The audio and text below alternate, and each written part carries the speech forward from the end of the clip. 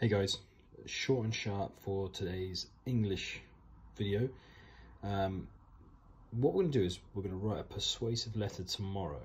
Okay, so the question is, should animals be kept in captivity? Sort of links from the Black Hat and how the boy kept them in little cages. Now, I've written a couple of bullet points here for animals in captivity and against animals in captivity.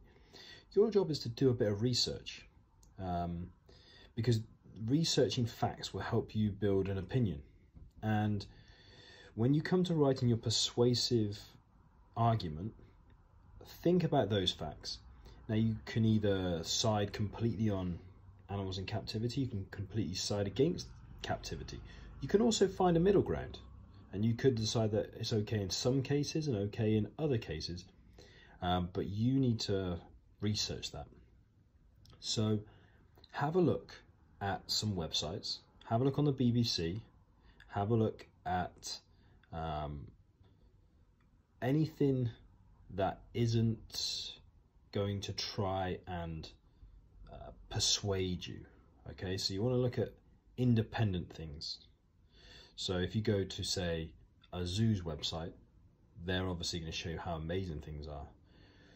Even if you go to a terrible zoo's website, they're going to tell you how amazing the life of the animals is. Okay, so have a look at the captivity part, different parts of the world maybe. You could focus on England. Then also have a look at what happens in the wild.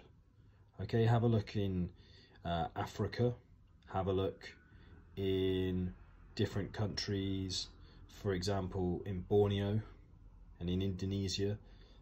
The habitat of these animals is getting absolutely decimated.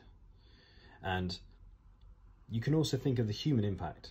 Now, in Indonesia, for example, people are cutting down the rainforest because they sell the wood and they're making money. Without this money, they wouldn't be able to feed their families. So it's not as if they're doing it just to sort of kill the animals. But equally, is there something that we can do in the Western world, because we are pretty rich, to maybe help and support this sort of thing? Same in Brazil, Amazon rainforest, Africa, poaching.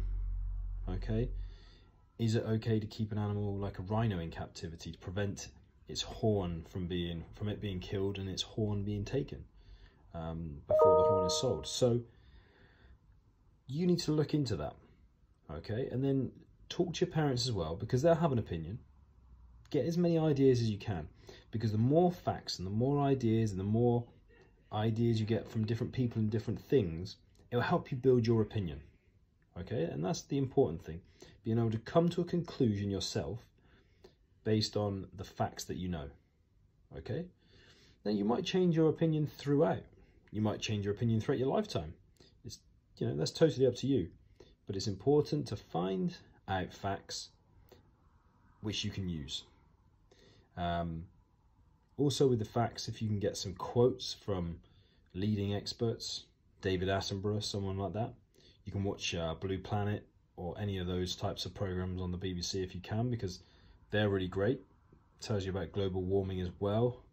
Now, do we need to keep creatures to prevent them from being made extinct by global warming? So there's lots of questions that you can ask. So it's up to you how you want to go about it. All right, but enjoy the research, and I look forward to showing you an example of how to create this argument tomorrow. Okay, take it easy, guys.